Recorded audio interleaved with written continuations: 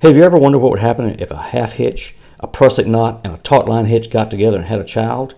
That'd be the Exploding Farrimond Friction Hitch. Okay, so the first thing I'm going to do is take my cordage and go around a tree. I'm going to come back in with my working end, create a little overhand loop, making sure that this section's on the bottom. I'm going to drape it over, and I'm going to start looping this around, just like you would a prusik knot. Trying to make sure to keep all of my coils straight. I'm going to get at least 3 or 4 loops around through here. Dress it up because a pretty knot is an effective knot. And then from there, I'm going to take this bottom piece, push it through that tab, continue to pull and tighten this up. Then what you're left with, slides and adjust really tightly.